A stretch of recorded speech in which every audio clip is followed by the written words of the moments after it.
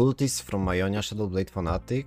Once you equipped an ally this game, create a Shadow Fiend in hand.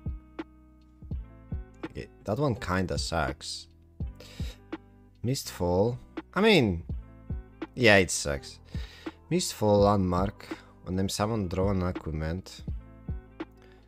When I'm summon, draw an equipment. The first time each round unequipped ally is equipped, refill 1 mana and grant them +1/+1. Isn't it horrible? Unless you can like... No, but this says only first time each round. I guess it's good for being a tutor though. Like, I mean not like super good. Like it's okay as being as a tutor. Like if there is some broken weapon that you really need for like some kind of combo, and like you rather play one of that weapon because it's only for the combo, and like you rather play this instead, like 2 of this and 1 combo piece. I don't know. I mean it's playable. It just depends on like other stuff, and it's Ionia. I don't know. I don't like it honestly. I mean not that I don't like it, I just don't think it will be strong. Noxian Defector. 4 mana quick attack cultist. 2/4. Grow my power to that of the strongest equipped ally this round. It's kinda shitty. It was an overwhelm. Yeah, quick attack doesn't really do it. Like this requires you to play a 4 mana unit and then like have another big thing, so it's like a turn 6-7 play probably, and like at that point it just gets chump blocked. I don't know, dude. Catalyst 410. Your spells and skills deal 1 extra damage. That one is okay. So it's basically this. I loved playing with this card, and it was not even horrible to be honest. Like for Bilgewater deck, it was not even horrible. I kinda like this one. Just not sure if it will be like good now, but like... Loaded Vessel. Deal 2 to a unit, draw 1 at the next round start. Oh, they mean for each damage dealt this way, right? They forgot the text. 5 mana though, wait. I read it as a 3 mana. But it says 5 mana. Okay, if it was 4, because at 3 I was like wondering, this is kinda broken. But then I read it's 5 mana, not 3. I mean, with stuff like Kegs and Catalyst, like say, this is... Like let's say you have Catalyst and 1 Keg, it's 5 mana deal 4, which is not like horrible, right? I mean, obviously you played Catalyst, but like that's the part of the comp. And then you get draw 4, basically. Yeah, I mean... like it's definitely in the meme zone. It's not like a competitive card, at least for now. Like maybe, like if we get enough cards like that, maybe like Runeterra will be good, right? But like them being fleeting is such a big downside. It costs so much mana. Wait, is it fast? Yeah, it's fast. I mean, at fast speed it's not that bad, honestly. It's not like good though. I can see it being played, that's what I'm trying to say. That will be probably like a TRC decks. But it's card that could be broken, honestly. Like, if you have a TF deck, like PNZ TF deck with Catalyst and stuff like that, I don't know. It's kinda cool. I like this card. Hex Obliterator. PNZ fast, deal 5 to units. If I kill it, obliterate it. Like you don't main deck this card, but it looks really good for creation. Like it looks a really good card when you get it from like Pharaohs or the thing that restores your mana. Pharaohs and the...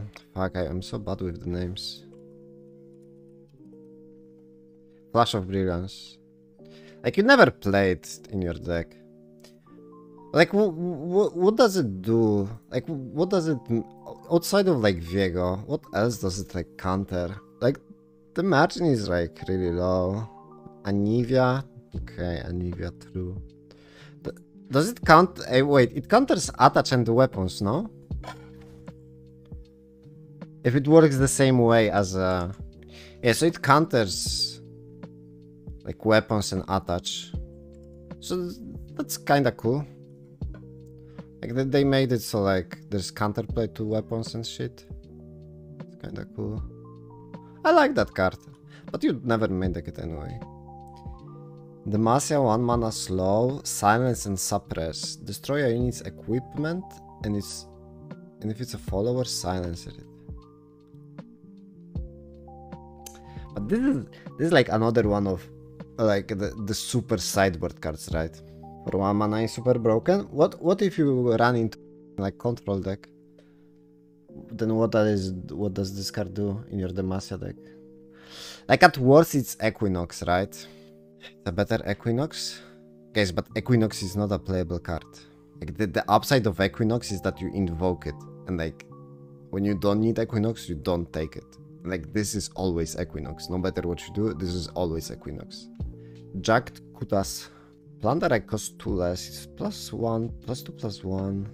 I mean that sucks, no? Like unless you really need equipments for some reason. Like Plunder on equipment seems really bad. Like it gives way too less. Like if it said +2, +1 and like while attacking ideally 1, like basically like Corsair thingy, you know? Then like this would be maybe playable for like Plunder decks, maybe? Right? If it like pinks the face, but like without it? Or I mean 1-1. Like let's say 1-1 pink face, right? While attacking. Then I would like this card a lot. Other than that, this card sucks. I don't know, they kinda missed the... I feel like they could have done it. Like just give 1-1 and ideal 1 to face while attacking. Then this card will be playable for the Planaries. Because otherwise, like, what do you put it on? That's a missed opportunity, I feel like. Buried Armory, Landmark, 1 mana in Shurima. Countdown 2, create a treasure of the sands in hand. Okay, so let me think. So you can play this on 1, play 1 drop on 3, and equip it on that 1 drop, right? So that's one thing, and the other thing you can play it on turn 3, on turn 4 on a 3 drop. Is there like a 3 drop that wants +4/+4 on 4?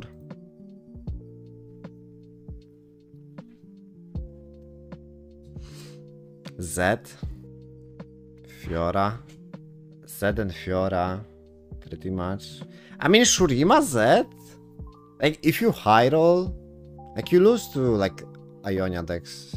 Like I don't see a use for this one. It looks cool though, right? I mean, does it look cool though? Like obviously you can put it on Renekton, but you can do it only on 5. Wait, did I say something wrong? We can do it on 4?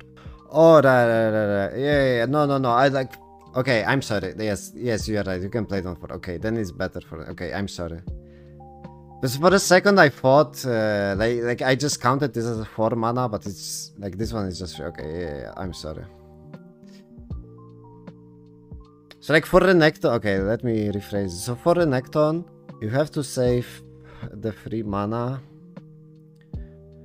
So besides this, you can use only one thing. So you can play this on 1, skip round 2, on 3 play the Rock Hopper,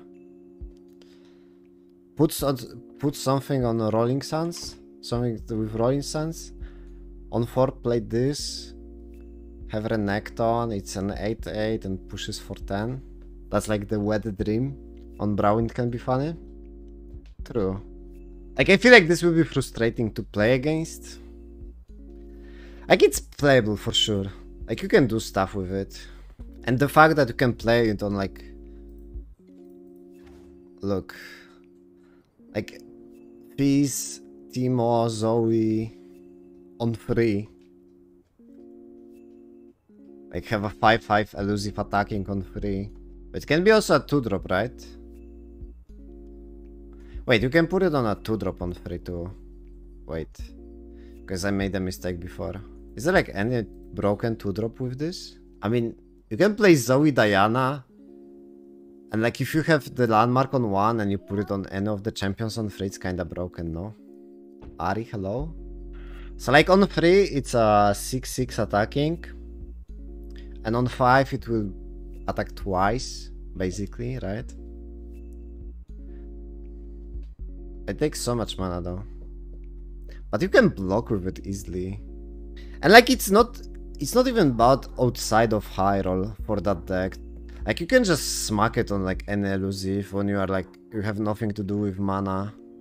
Like it's a kind of a mana sink. Oh, Ionia, give an ally +1/+0 or 0/1 this round if you have equipped an ally this game, play a copy of me on the same together. Oh, okay, now I see. So like what's the point of this card? So maybe they are like, maybe they want Lee Sin to be played, I don't know. Like for Lee Sin deck it's good, right? Like 1 mana, 2 spells, +2/+0 for Lee Sin. Like it's kinda good. Like I don't know, I kinda like this. Nowadays, Lee Sin has a problem also of like not having enough like spell things.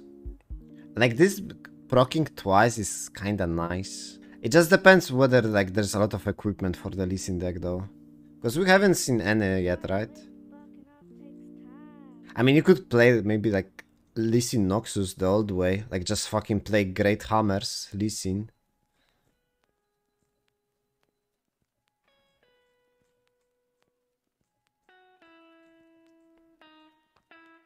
Yeah, maybe that's the thing. Yeah, like if you play like Great Hammers, Lee Sin, this is kinda good. I feel like Great Hammers is a broken card. It's probably the strongest card they have shown us. Like giving, like I don't know, this seems really broken. You can put it on so many things.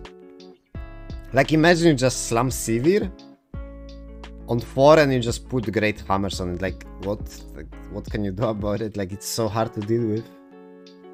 Like yeah, in the future it will be probably like +1/+0.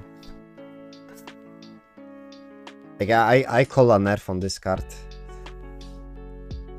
From all the cards we've seen this part, like this thingy, I think this one is literally the strongest one and will be nerfed in the future. Not even Heedless Resurrection. I think, like I thought about it a little bit more and I think this is a little bit overrated. It seems really broken at first sight, but this card is really dependent on like what meta will be. Because if there's like, if the meta is fast, like this is unplayable. Like you can't play this card if the meta is really fast. Like if meta is super slow and everyone plays a bunch of removal, then yeah, sure. You can slam it in your Viegos, you can slam it in your Kai'Sa decks and all the other bullshit, but like it might be a little bit overrated overall. But the Great Hammers is like universally good. Like it's a proactive card that is really good, cheap, and wins you a game.